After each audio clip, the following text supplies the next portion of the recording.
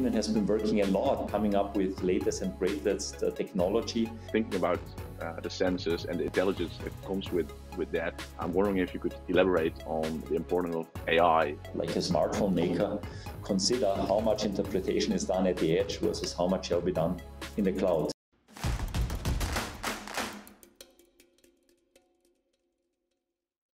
Welcome everyone to the Voice of Innovation Fireside Chat. My name is Bram Gene, I'm CEO of Wevolver, and we're hosting these conversations together with Syntiant, and they're exploring the future of pervasive AI and the work of the innovators and engineers that are making that future possible. So today, Busch, the CEO of Syntiant, is going to have a conversation with Andreas Urschitz, who is the division president for power and sensor systems at Infineon. And Infineon is, of course, one of the largest semiconductor companies in the world. This is going to be an interesting conversation, lots of topics to talk about. So I want to hand it over to Kurt, ask you to introduce yourself and also tell why it's interesting for you to talk with Andreas and Syntiant about these innovations. Thank you, Bram. My name is Kurt Busch, and I'm founder and CEO of Syntiant. We are building ultra-low power deep learning solutions to bring the power of AI into edge devices. Today, AI is really something you typically go to the cloud, and our belief is that for people to benefit from the power of artificial intelligence, and specifically deep learning, it needs to be pervasive in any type of device, from things that are today very much dominated by microcontrollers, but they could be in anything from laptops to cell phones to earbuds to even greeting cards. And I'm quite excited here to be working with Infineon today, is that we have a long relationship with Infineon, and often the Infineon sensors, which seem to be some of the best in the world, so very exciting there, is that they're often right next to the Syntiant devices. So if the Syntiant device is doing the machine learning, very often it's connected to an Infineon sensor. So I'm really excited to be talking to Andreas today. Andreas, you previously shared with me that you grew up in a farm, and I was quite interested in how you went from being a farmer in Austria to one of the leaders in the semiconductor industry. So maybe you could tell us a little bit about that. Growing up on a farm, in particular in Austria, which was in the middle of the Alps, I always got fascinated by technology, even as a kid. So we used to have a couple of tractors. And when I was like 7 or 8 years old, I was already driving these machines and was fascinated by how it works, and was always teasing my father like, hey, come on, we need to buy a bigger one and we need to buy a better one. And that kind of then also had an impact on me and formed me to a certain way in terms of always striving for getting better technology to work more meaningful on the farm. The other topic was growing up on a farm.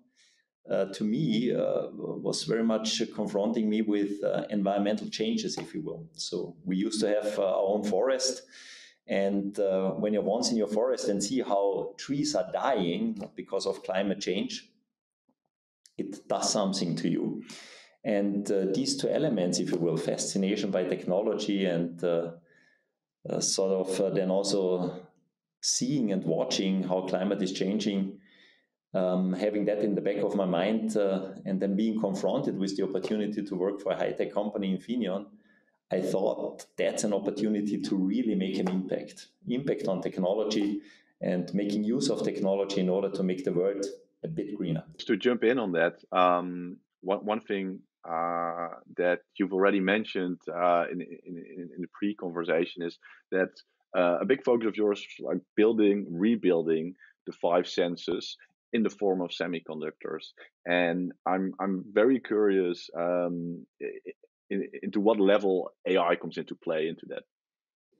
Infineon is pursuing its vision of emulating the 5 human senses, eventually even the 6th human sense, into each and every kind of electronics. But in order to make electronics understand in a meaningful and without latency way of understanding, for instance, voice through a microphone and interpret a specific command, or to make electronics understand certain gas combination in the environment, or make equipment smell, if you will, or in order to make a certain electronic understand a specific gesture, combine these different signals, then maybe even, so talking about sensor fusion, it takes artificial intelligence at the edge that helps, so to say, through machine learning, any kind of electronics to then truly interpret what is meant through a word, what is meant through a gesture, and tell the electronics what to do next. And that's exactly the sweet spot where Infineon is meeting Syntiant, and where both the competencies come together in a very nice way, which is creating additional value and true innovation, which I consider to be the bridge of getting the analog world truly connected in a seamless manner to the digital world. Yeah. Kurt, can you elaborate on that? Yeah, I don't think I could have said it even any better than Andreas said. But if we look historically, we've always tried to move the real world into the virtual world in some way. Often it was done with traditional programming methods. You would write a series of if then else statements, and you had a group of brilliant people that tried to get to understand what's actually happening in the real world and write a program that does those things. But with the advent of deep learning, we were able to do things very, very quickly, and it became, as opposed to just a programming problem, it became a QA problem, where we would take a bunch of data, we would train networks, we would see what the outcomes were, and in a very short period of time, we started seeing speech recognition. And something that we struggled with for probably 20 years, and then over a very short period of time, maybe a couple of years, we started having things like Amazon Echoes. And this is the sort of thing that deep learning can bring to the table. And it's not just speech; it could be gestures, vibrations, any type of the senses that a human has or even a machine has. You probably can do a better job interpreting those senses using deep learning today than you can using traditional components. And I think that's really where it's going to happen, is that we'll start putting that deep learning into the devices. So we remove the latency that goes to the cloud. We remove a lot of, I'd say, false accepts or garbage that goes to the cloud and burning data center cycles. We can get all of the decisions made inside of the device, and it could be very, very quick, very efficient, and bring about types of interfaces that we haven't really thought of before. And I think that's really going to be the power of these sensors, as well as the power of deep learning. Yeah. And Andreas, is there a difference in how much each of the sensors and sensors in that respect benefit from the addition of AI? Like, how does it play out if you compare maybe touch versus vision, and how important AI is to make a difference there?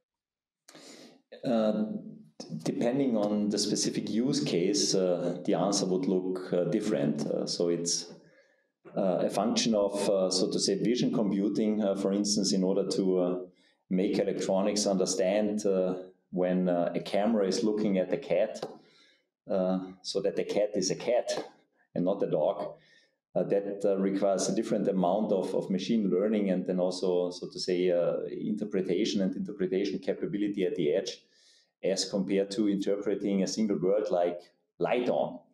That translates into then differences of, if you will, system partitioning, where sensor and sensor data is meeting artificial intelligence or deep learning capability at the edge. At the edge always means next to the sensor, in order to kind of save out and then avoid also the additional cost and latency by getting a signal that is caught by a sensor into the cloud and get the answer from the cloud back. So the way how that then finally looks and what is chosen, either computing at the edge or computing in the cloud, pretty much then depends on what you want to do.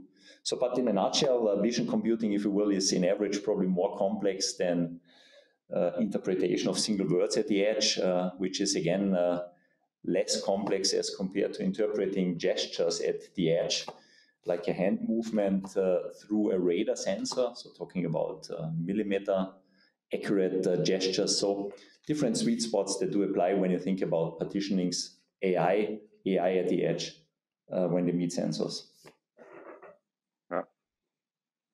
And is latency very much the number one sort of differentiator in making that choice, or what other factors come into play?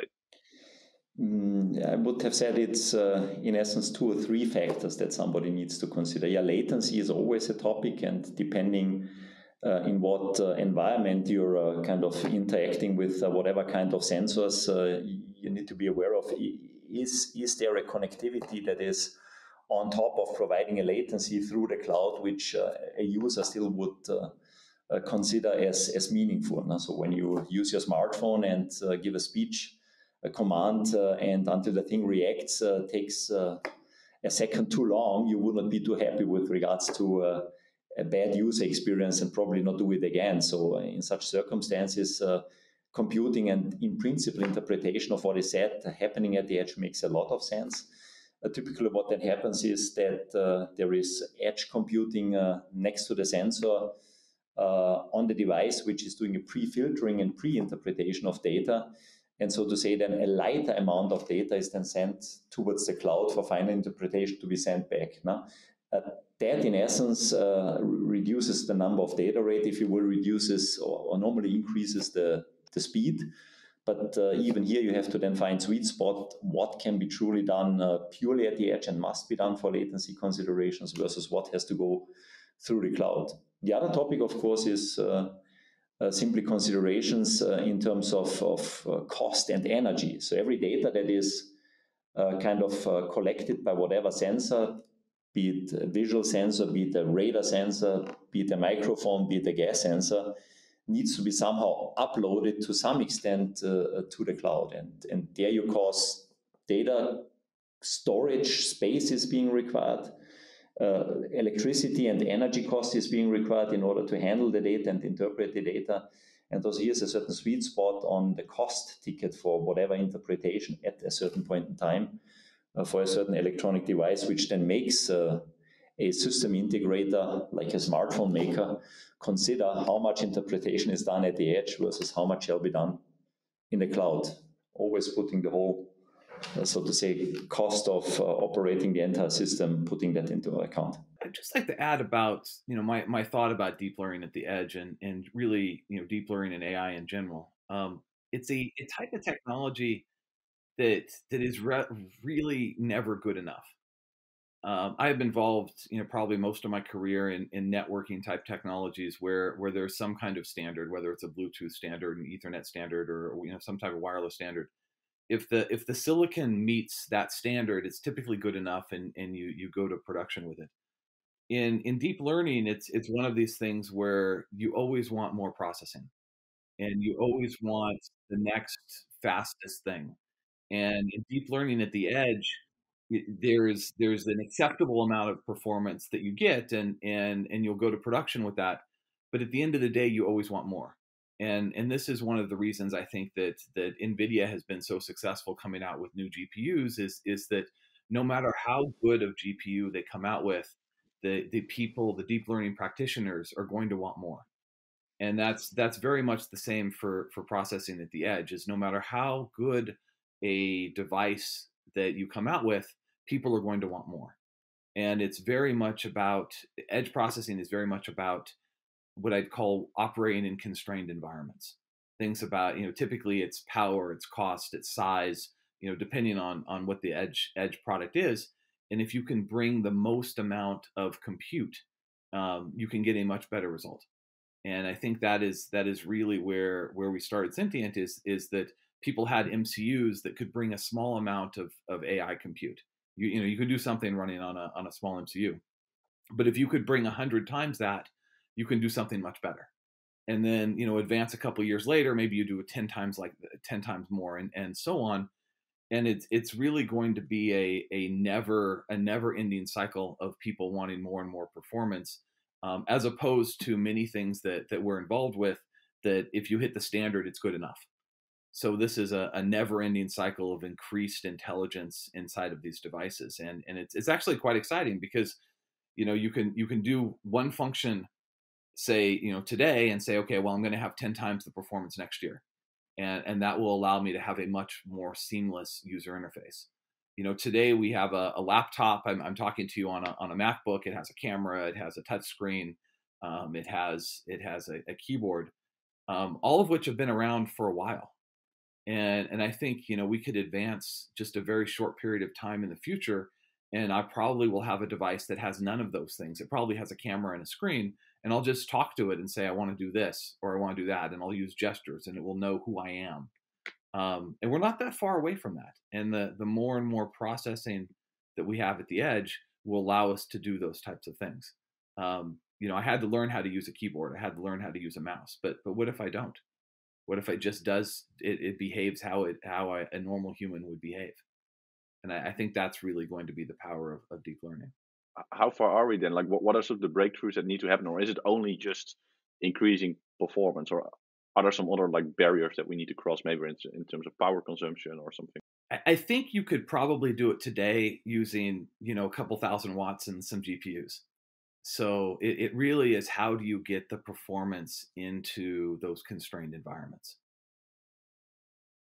And there's a lot of deep learning researchers today that are operating in unconstrained environments, building these types of things that are running in GPUs in the cloud. And the real next step is, how do I get those into devices that I can carry around with me? I just wanted to add one thing to the equation. So talking about the energy usage for machine learning. So Kurt, you just hinted towards latest and greatest generations of deep learning GPUs requiring 1,000 watts or more. That in essence, going forward, is leading to projections that I recently have been reading about that the entire topic of data storage, machine learning, and data center management as a whole, so including machine learning plus then also hyperscale data centers, enterprise data centers, is about to develop towards a need for more than 10 percentage points of electricity of the globe until 2030. And if you think in that terms, so 10 percentage points of electricity in data centers and related, so to say, equipment, then all of a sudden you need to scratch your head and say, so where is then and also natural barriers related to scarcity of resources? Where are barriers and also human responsibility in terms of getting climate change under control that in essence lead us and make us and require us to work on so to say, computing capabilities and AI capabilities at the edge. Because whatever can be offloaded with regards to data interpretation at the edge through machine learning, like it is being performed by Syntiant, that helps the entire equation in order to then offload the electricity bill, if you will, in data centers to then crunch the data. And having said that, we strongly and also forward-looking are dealing with the topic of energy efficiency in the holistic system. So talking about data collection in a mobile device to data management in a data center, plus its power flow, which has to happen under, so to say, utmost look and optimization point of saving energy at any point in time. And I believe that's big chance for us also to jointly work on and do something good to the planet going forward. Incredibly important topic. And what I've seen from you is that's something you're heavily involved in. Can you be specific about like some of the solutions you're working on or have been working on to make that efficiency happening? Infineon has been working a lot and spending a lot of brain power into coming up with latest and greatest technology that help to generate renewable energy. So it's about electronics and semiconductors that facilitate windmills, if you will, or wind power production and solar power production. That's one of the core areas where Infineon is working on. The other area is, so to say, making power semiconductors as energy efficient as possible when power and at the point where power is consumed. And here a simple example is a data center. So whenever data centers are starting to work, each and everything is about handling a certain amount of data at a given point in time at the lowest operational costs in the eyes of a data center operator, if you will.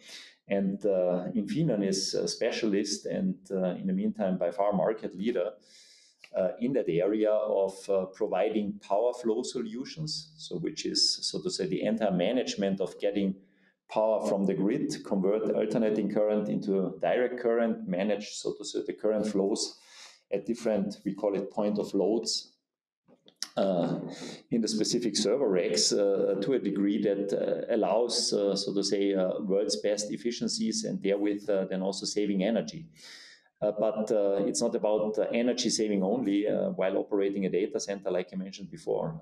The equation only works when data that is generated in whatever kind of electronics, typically collected through sensors, the amount of data is at the device and next to the sensor already reduced and sort of pre-filtered, so that the actual amount of data that lands to be managed in a data center is reduced to the bare minimum. And these two things are coming together as an optimization point where Infineon has put a lot of effort into research and also commercialization of meaningful products in sensors and energy efficient devices. Yeah, so just to give our view of this, and the two kind of, I'd say, mega trends is one is that applications are really moving to the cloud, and you probably, if you're going to run an application, you're probably never going to find anything more efficient than running it in a cloud server. These things they're very big. They're very good at running basically one application after the other. You want to keep them full the whole time, never sitting idle. The other part of the world is really interface, and you don't want your interface to go to the cloud. So interface should be where your edge computing is. And interface is in our world, it is the data reduction, the first part of the compute, as well as the sensors that are interfacing to the outside world. So you have the sensor, whether it's a microphone or a gas sensor or vibration or camera, go into a deep learning interface, which today the interface world is really moving to deep learning. It's by far the most superior way of interfacing to the outside world. It might not always be, but at least it is today and probably will be for the next 10 years or so. And you use the deep learning to reduce the data to figure out what's going on. And I'll use an example, a pretty simple one that says, if I'm looking for, say, a license plate, and I'm taking pictures of every car that goes by, it's much more efficient for me to say, just send one message to the cloud to say I found the license plate, than for me to send every picture to the cloud. And that's really where we started, is that we started where we send every picture in the cloud, or we send every voice to the cloud. So this, by moving interface across the network to the cloud, it's horrible. I mean, you're using a lot of cloud cycles that you don't need. You're using a lot of transport that you don't need. But if we basically do all of that processing inside the device, then we don't actually have to have any of the basically any of that wasted data going by. So let's just send to the cloud the bare minimum, and that's really where you get that efficiency. And the efficiency, just at the smallest amount, is about 100x, and it's going to be much more from there. So at minimum we get 100x with edge compute. We may get thousands or more. Wow. There is another interesting example of real life energy saving by the use of artificial intelligence combined with sensors, using then also machine learning at the edge, if you will. If you look, for instance, into a smart building, so typically when an operator smartifies a building, the optimization point with regards to heating cost, cooling cost, and effective management, for instance, of the elevators in a building. Using artificial intelligence and sensors at the right spot typically reduces the operating cost by 50 percentage points. That's what smart building operators are telling us. And where this magic is pretty much coming from is through the use of, for instance, presence detectors. Radar sensors are used for that. and their ability to interpret whether people are in a meeting room or not. And as a function of understanding, is there somebody in the meeting room in this building? And if yes, how many people are there? Typically, how long are they there? Under what circumstances? So to say, the data that is gathered in this context is used for learning purposes and then also doing predictive climate control. So we looked at it bringing machine learning from something that's basically in the cloud to something at the edge. And we felt that it really requires a different kind of processor. So we started from scratch and looked at how deep learning processing is different from traditional compute. And we really looked at three things. One is that deep learning is more memory dominated than compute dominated. The second is deep learning can benefit very much from parallel processing. Well, traditional compute doesn't benefit from parallel processing that much. And we all know when we buy a laptop and I go from 2 cores to 4 cores, it gets a little bit better, but it's not twice as good.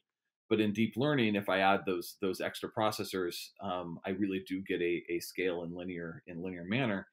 And then lastly, this idea of modest precision is during my lifetime, our processors have gone from 8 bits to 16 bits to 32 to 64 and so on. But with deep learning, I can do things that are sub 8 bits. So this combination of focusing on memory, focusing on parallel processing, and focusing on modest precision allowed us to increase the amount of performance that you can get in any given power envelope by about 200x versus what's out there today. If I refer the listeners today to our blog, we have a blog comparing a typical MCU with our neural processor and showing the performance measurements between the two. But when you get 200x performance increase, you can start doing interesting things. So we went to being able to just look at things like wake words and commands, and then to gestures, then to event detection, whether it's glass breaking or pressure or things like that. And we started being able to do these types of these measurements. And then we had customers come to us and say, that's very interesting. We like what you're doing, but I'd like it to run on a coin cell for a year. So we start looking at those sort of things of how can I do always on deep learning processing, which previously would take, several milliwatts, 10 plus, maybe 100 milliwatts, maybe a watt, even in some cases, and run that in the microwatt type range. And that's really where we're trying to go. Actually, we're there today, is that we can run a lot of these things on a coin cell for a year or more. And that can bring deep learning to really any environment. I mean, today, even the smallest systems can bring deep learning using Syntiant devices. So I want to thank everyone for listening or watching to this conversation. I've learned a ton. It's been super interesting. I'm going to read more into the topics that Kurt and Andreas have talked about today. There are going to be more conversations like these, so please follow Syntiant, follow Wevolver on your favorite channel, and you'll know for sure when the next one's coming up. And that's a wrap for today. Thank you.